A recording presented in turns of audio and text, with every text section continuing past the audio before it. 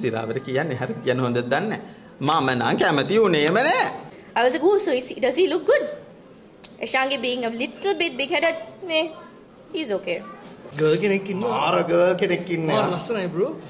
Finding the perfect Korean girl. මගුලට ජය වේවා. අරගලේට ජය වේවා.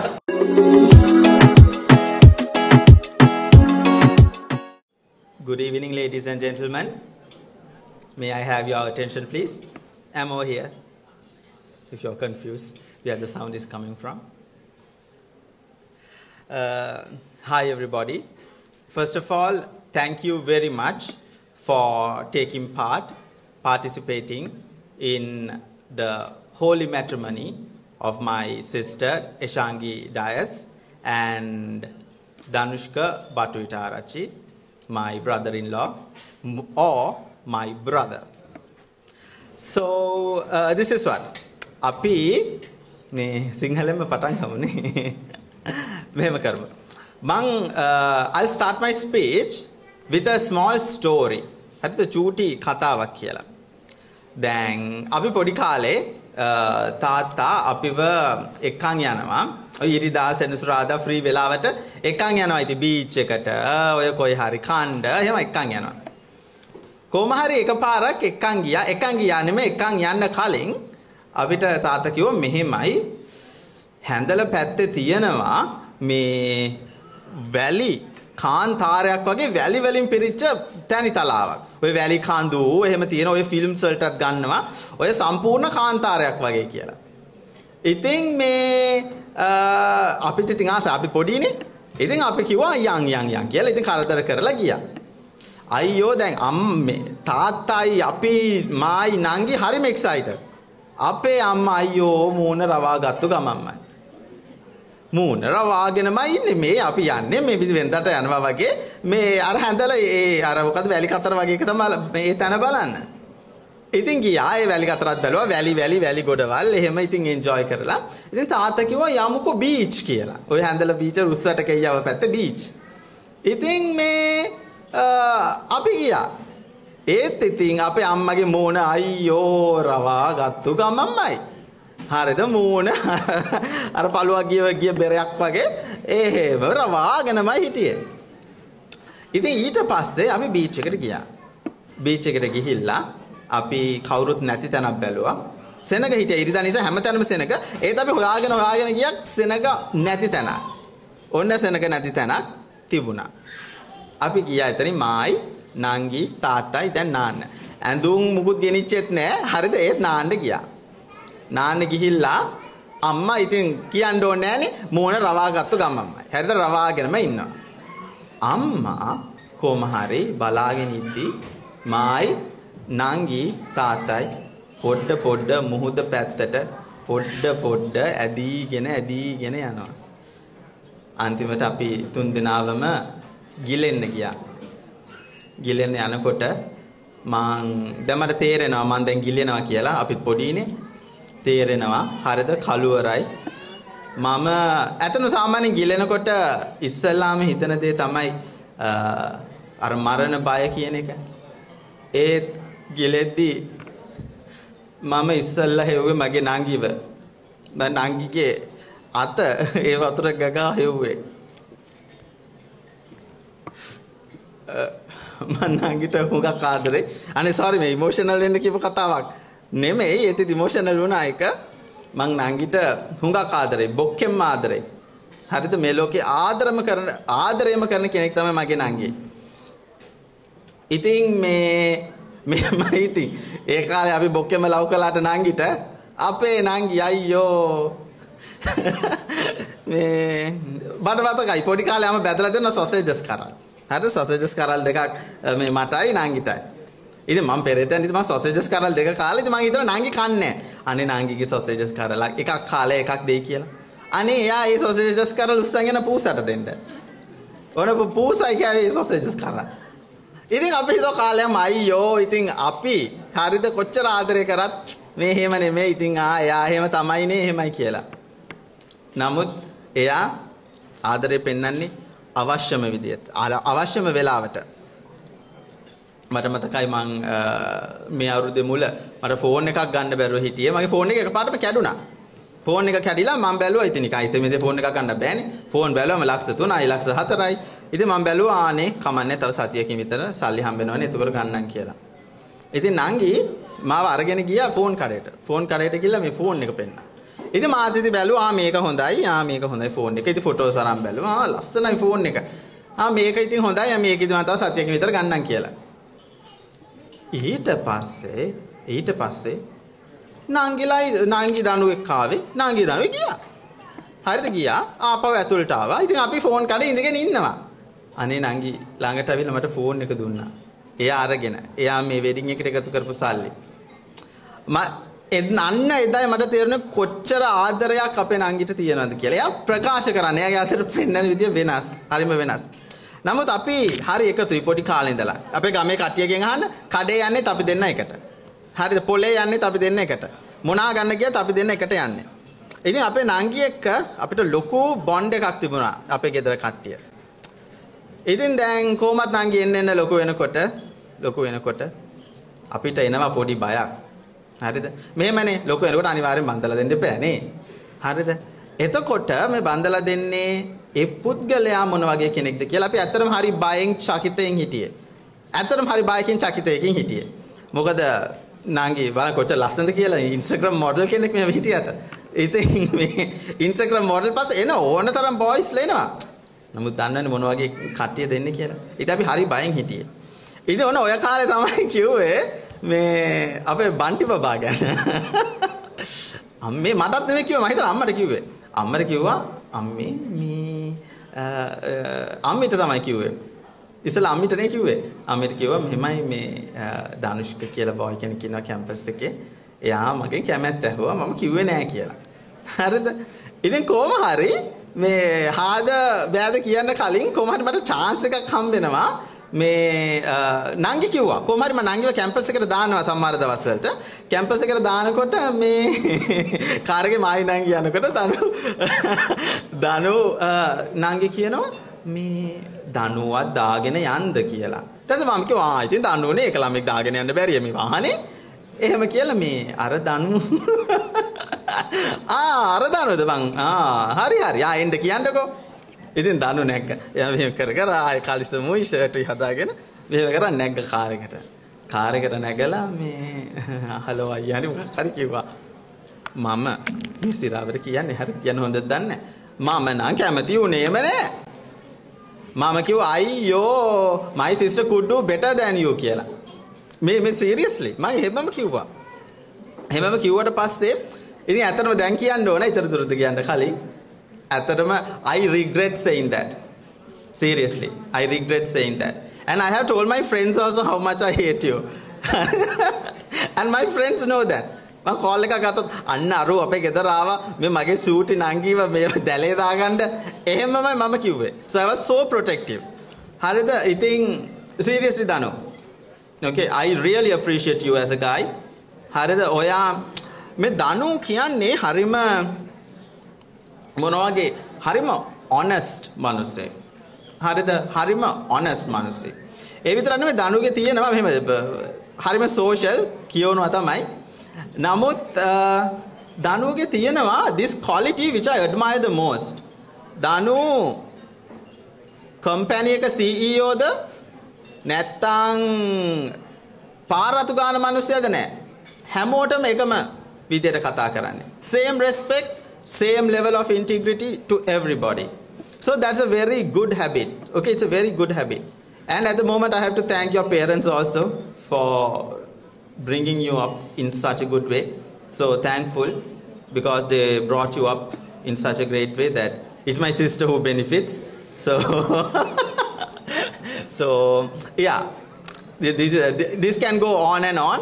So I hope that some of you are distracted also at the moment. So this is what I have to say. This is a very happy occasion. Harima සතුටෙන් ගත කරන්න ඕන දවසක් අද මගේ නංගි විවාහ කරගත්තා. One of the best people ever. So we have to enjoy it. Okay? So enjoy. So before that, I have some clips to commemorate I mean to what do I say? නිකම් මේක බලන්නකෝ මට වචනේ නෑ දැන්. හරි. Okay. So thank you very much. Enjoy the night. My name is Nishara and I've been Eshangi's best friend since 2016. We went to St. Bridget's Convent where she did A-levels. And I bet you all have heard Eshangi's love story either through herself in Instagram or Danu's love story from his mouth. Or maybe Aya said, oh yeah, they met in campus. But I bet you guys never heard their love story from a third person who was there from the start. I was there. I was there when Eshangi first started university. I was there when she first heard the name Danu. She came to me that day and she was just like, I was asking her how was, after a few weeks, I was like, so how's campus going? She's like, oh, everything's fine. We only have one boy in our class. His name is Danu. I like his eyes. I was like, oh, so does he look good? Eshangi being a little bit big-headed, he's okay. Eshangi was going through a little bit of a tough time at this time. She was very lifeless. She did things for the sake of doing it. And during these 2-hour calls we had after she started campus, she used to come and tell me, Danu this, Danu that. I was so happy to learn that this person called Danushka was in Eshangi's life. Not as a lover, not as a boyfriend, but as a human presence in her life. Because he has a very good heart and that said a lot. And few years, and I remember one time in a conversation, I'm telling Eshangi, what if you marry this guy? This was just a very fun conversation. Eshangi is this thing. Are you mad? I'm not going to marry anyone. I'm going to stay single and from now onwards, I'm going to start earning money and I'm going to be rich. I was like, okay, Miss Independent. Fast forward to 3 months later, they started dating each other. The next day, after he asked her out, I got a call saying, Nishara, he asked me out. And then a video. And the next day is my birthday. As Aya said, Eshangi has a little bit of an issue of showing love. She may look big-headed, she may look very, at first impressions, she may look very, I'm an Instagram model, I do not, but she's nothing like that. Danu, she has a big heart. I'm pretty sure you know, but I'm going to just tell this for everyone to hear right now. Eshangi has a huge ass heart. She does not show things just for a show when it comes to someone to love. She does things from the bottom of her heart. When you really need her, she'll be there. Remember that when she picks a fight with you. I'm pretty sure when Eshangi first bought him to introduce me, I was very happy for her. I bet auntie and uncle were happy for her too, and Aya. We got to know that reaction today. But I was happy for you. And I hope you guys continue being together. People will grow, you grow with them. Y'all can do this. So, good luck for your wedded life. I hope y'all have beautiful babies. Good luck, Danu. She wants 10. The next speaker will be the best man and the groomsman, Harith and Bhuvanaka. Ladies and gentlemen, hope everyone's having a good evening today. Let's have a small conversation about Bunty through the years. අපි මේ බන්ටි එහෙම නැත්නම් සංජු පුතා Bunty boy. බන්ටි boy Dhanushka එයාව අඳුරගෙන දැන් අවුරුදු මම අවුරුදු 17ක් හරිත් අඳුරගෙන අවුරුදු 20කට කිට්ටු වෙනවා. එකට ඉස්කෝලේ ගියේ, එකට පනිෂ් උනේ, එකට ප්‍රයිස් ගිවිං ගියේ, එකට ස්පෝර්ට්ස් මීට් ගියේ. එකට නෑවේ, එකට නිදිය ගත්තේ ඔක්කොම එකට නේ. ඔව් එකට නෑවේ ඕගොල්ලෝ. මම නම් නෑවේ නෑ එකට. මේ බන්ටි දැන් ඔතන මෙහෙම මේ ඉඳගෙන හිටියට එක තැනක ලස්සනට කට්ටියත් එක්කම hina වෙලා අනේ ෆස්ට් ටයිම් අපි නම් දැකලා තියෙන මේ අවුරුදු ගානට ෆස්ට් ටයිම් එක තැනක ඉන්න පුළුවන්. මේ මනුස්සයා වෙන්දර ඉන්නේ නේ. වෙන්දර බන්ටි එක තැනක ඉන්න බෑ. හැම තැනම දුවනවා එක තැනක හොයාගන්නවත් බෑ. හැබැයි අද තමයි මම ෆස්ට් ටයිම් දැක්ක එක තැනක ඉඳගෙන හිටගෙන ලස්සන්ට කියන දේ අහලා.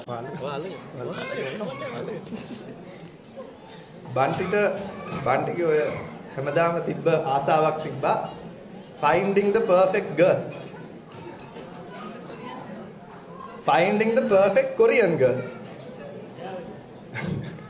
කොරියාවටත් ගියා. කොරියනුත් ඉගෙන ගත්තා. කොරියන් පාස් වුණා. පාස්. කොහම හරි කොරියාවෙන් රෙස්පොන්ස් එකක් ආවේ නැහැ.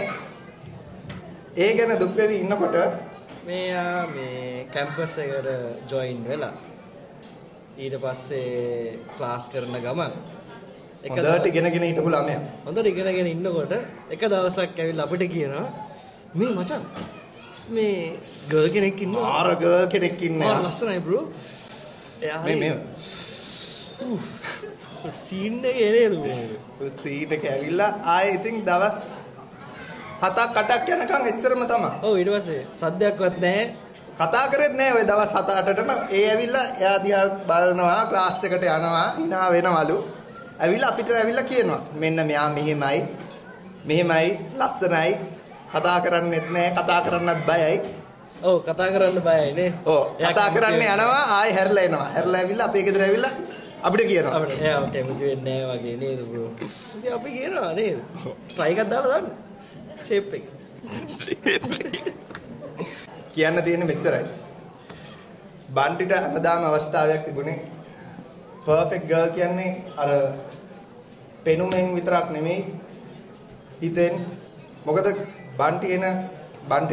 බන්ටිට තියෙන ලොකුම කාන්තාවක් හැටියට තියෙන ලොකුම ඉන්ස්පිරේෂන් එක ආන්ටි හොඳ මවක් හොඳ බිරිඳක් හොඳ සහකාරියක්. බන්ටිත් අන්නේ ඒ වගේ කෙනෙක් තමයි කවදත් හේවුනේ. දැන් බන්ටිත් ඉතින් හොඳට ඇයට කනට පේන ළමයා නේ. ඔව් ඒකනේ. එයාත් පොඩ්ඩක් මේ තව ගෑනු ළමයි ඉතින් පොඩ්ඩක් මුට්ටිය දාලා බැලුවා. බලන්න බැලුවා හැබැයි. හරි ගියේ නෑ. එක්නත් හරි ගියේ නෑ නේ. අර මුට්ටිය නොදා බලපු එක්කෙනා තමයි හරි ගියේ. හැබැයි මේ මම හිතන්නේ මුට්ටිය බලපු ඔක්කොගෙම එෂන්ගේ තමයි හරියටම ගැලපෙන්නේ. ඒක නම් කියන්න පුළුවන්. මෙච්චර කාලයකට අවුරුදු අප්‍රූවල් එක දෙන්න පුළුවන්. එකම කෙල්ල එෂන්ගේ. එෂන්ගේ විතරයි. Give a round of applause for Eshangi for being that perfect girl that Bunty always wants. Who can handle Bunty's hyperactiveness? Yeah, who can handle Bunty? දැන් අපි මේ මංගල්‍ය සමරන්නේ අරගල භූමියක් අභියස. විවාහය යනු නොනවතින අරගලයක. ඕගොල්ලන්ට සමහරක් අය එක දේවල් කියන්න පුළුවන්. ඇවිල්ලා කියන්න පුළුවන් ආනේ මෙයාට වඩා තව හොඳ එක්කෙනෙක් හොයාගන්න තිබ්බා. මෙයාට කලින් හිටපු එක්කෙනා මෙයාට වඩා හොඳයි නේද? ඔය දේවල් අද බැන්දයි කියලා ඔය ප්‍රශ්න ඔය දේවල් නවතින්නේ නැහැ ඔය කමෙන්ට්ස් ටික එන එක. හැබැයි ඕගොල්ලෝ අද ලෝකයක් එදිරිව හිටියත් ඕගොල්ලෝ අද මේ ජයග්‍රහණය කරේ මේ ජීවන ගමන යන්න එකට තීරණය ගත්තේ මොකද අර ඕගොල්ලන්ට විශ්වාසයක් තියෙනවා ඔය දෙන්නගේ ආදරය ගැන. ඉතින් ඒ විශ්වාසය මොන හේතුන් ආවත් ඒක ඕගොල්ලන්ගේ ජීවන අරගලය කරගෙන ඒ ආදරය ඔය දෙන්න අතර තියෙන ආදරයේ විශ්වාසය තියාගෙන තව අවුරුදු අපේ අවුරුදු 20ත් එකතු කරගෙන ජීවිත කාලෙටම everlasting love එකක් තියේවා කියලා ප්‍රාර්ථනා කරමින් බන්ටිට ජය වේවා. එෂාන්ගිට ජය වේවා. මගුලට ජය වේවා. අරගලයට ජය වේවා.